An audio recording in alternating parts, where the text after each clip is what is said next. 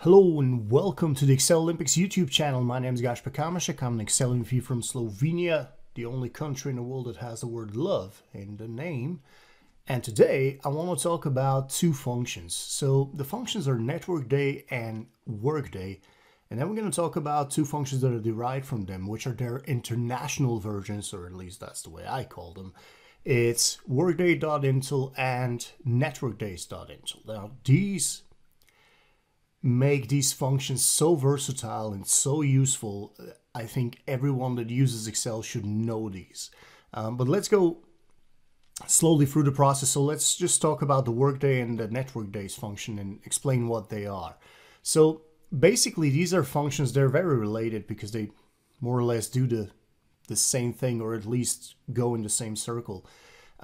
These are functions that talk about kind of project management, right? You have your start date and then you have the number of working days.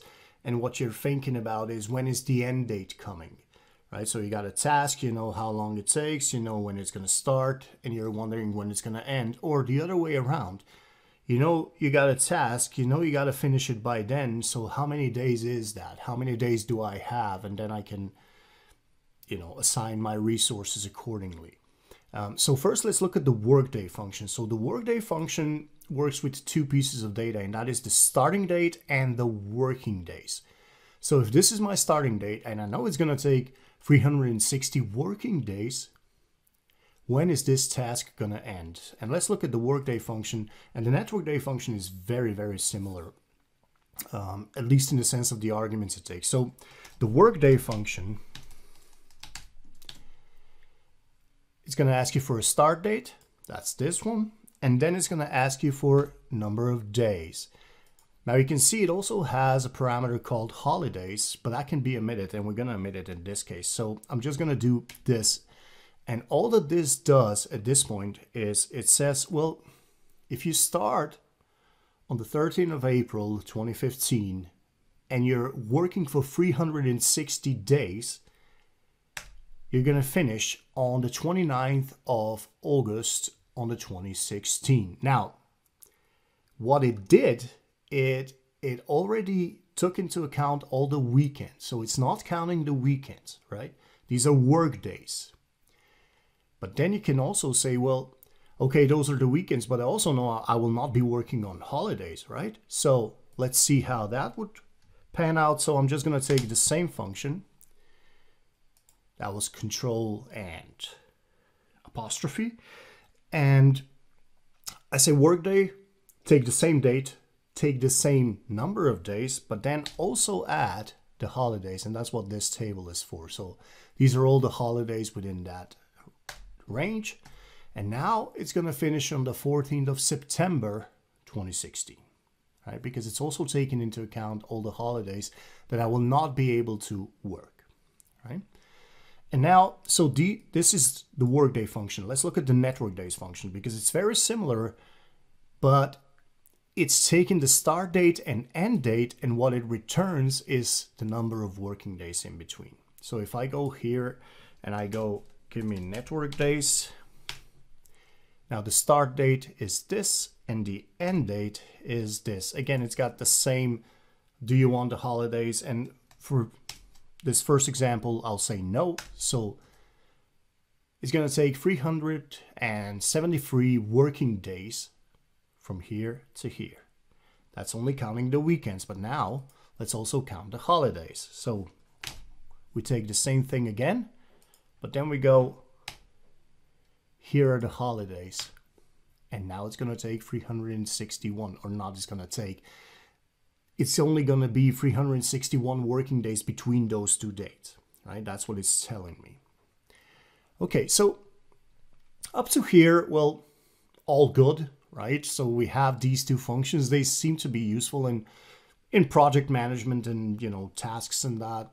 It is useful, but it's not extremely useful, right? Because you can so quickly get into a situation where you say, well, what if I'm only working Mondays Wednesdays and Fridays? Right? What if not only the weekends, but I'm also taking Tuesday and Thursdays off? How do I tell it that? Well, basically you can't. You could add those days to the holidays table, but that would just be confusing, right? So how would I go about doing that? And then you also go, what is a weekend, right? For some countries, that could be Saturday, Sunday. For some countries, it could be Sunday and Monday. So how do I take that into account, right? Because weekends, the way I think about them, it's Saturday, Sunday, right? But somebody else might be thinking the other way. So how do I tell it that Sunday and Monday are my weekends? And that is important to tell it, because then it knows that if a holiday happens on a Saturday, that's also a free day, right? So that's why the international versions of the functions are right here. So what this one does is you say, I'm going to take the international version of Workday. This is the start date. This is the number of days. I'm still going to tell it. See, over here, we still have the holidays, and I'm still going to give it the same thing. But then it also has this parameter where it says, well, what is your weekend, right? And what you give it here is something like this. So you're defining not only weekends, although it says weekend, you can do this. And you have to put it in as a string. And now you can see that over here it says, well, you can define what days constitute as weekends, right? What are those that I should omit by default? And I could go with either one of these, but I'll take it a step further, because I'll take it to exactly the level I told you before, where I want Monday, Wednesday, and Friday, only those days to be the working days. So my weekend, in effect, would be Tuesday, Thursday, Saturday, and Sunday, right? And there's no option like that over here, but I could go in here and say something like this. Monday, I'll be working. Tuesday, no. Wednesday, yes. Thursday, no. Friday, yes. Saturday, Sunday, no. And then I just finish that off as a string. So that needs to be a string, right? And it's basically 7 true and falses, right? 1 or a 0. 1 if it's a working day and 0 if it's not. And taking this into account, what do I get?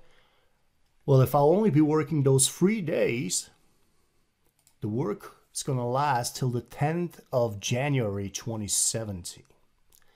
Right? And it's basically the same thing with the network days. So it's also got this international version. Here's the start date. Here's the end date. What are my weekends? Well, I'm going to go for the same thing again. There it is, as a string. And what are my holidays? Well, they're right over here, right? And there it is. So if I take that into account, I'll only be working 295 days. So this is kind of the brilliance of these, because Excel oftentimes it has this, functions that are just derived from something. Like if you have a range of numbers, you can do max and you'll get the highest one. But if you want the third highest one, you sort of need an extra function, and that is large, right? Or if you want to round numbers, that's round down and round up. Those are your functions, right? But what those do, they're only thinking decimal, right? The decimal system is what they're thinking in terms of. But what if I wanted to sort of round up to the closest factor of 5, let's say, right? So how would I do that? Well, now you need the MROUND function, the modular round, or the ceiling or the floor function. Now you need those 3 to say, well, round or round up or round down to the closest multiplication of number 5, right? So oftentimes in Excel, when you got a function but it's sort of lacking something, you should always think, oh, what's the the derivative of this? What's the next function that does everything that this one does, but then it gives me extra options? And that is exactly how you should think about these international versions of NETWORKDAYS and WORKDAY, right? So they make those original functions a lot more versatile, and they give you a lot more options how to use them. Okay, that's it for this video. Thank you for watching, and I'll see you on the next one.